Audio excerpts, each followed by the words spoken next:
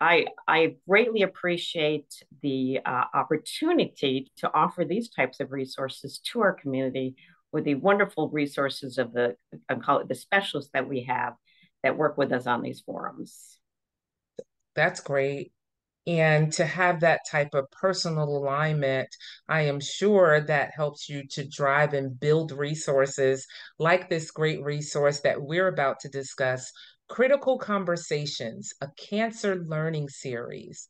Tell us a little bit about that, Pam. How did this Critical Conversations come about?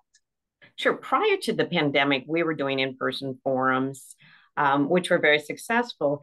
The pandemic, as with many of us, led us to shift, and we went to an online virtual forum.